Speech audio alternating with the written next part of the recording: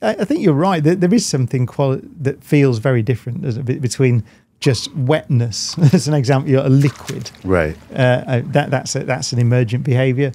But you're right that when you get to life, I mean, life is surely the most remarkable example of that. And actually, some of the work that we see, I was listening to some. There's a paper just been published. I've forgotten the name. It's from a Google research group about essentially seeing replicators, which is what we're talking about here, living things emerge, that behavior emerge just from random code. So it's a very beautiful paper. I wish I could remember the name. Maybe on there'll be a strap line here when we do this thing.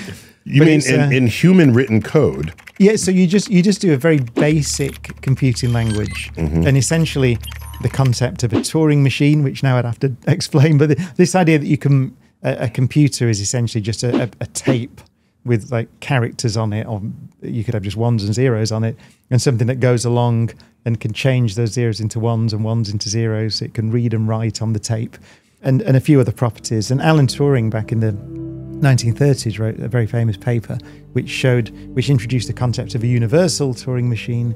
So all computers are equivalent to each other, essentially. Oh. But there's some work been done on seeing how you can just start with no coding, really, just randomness and a couple of rules for computing, and you leave it, and over time you essentially get code written that can replicate. So you get coding sequences that can copy themselves.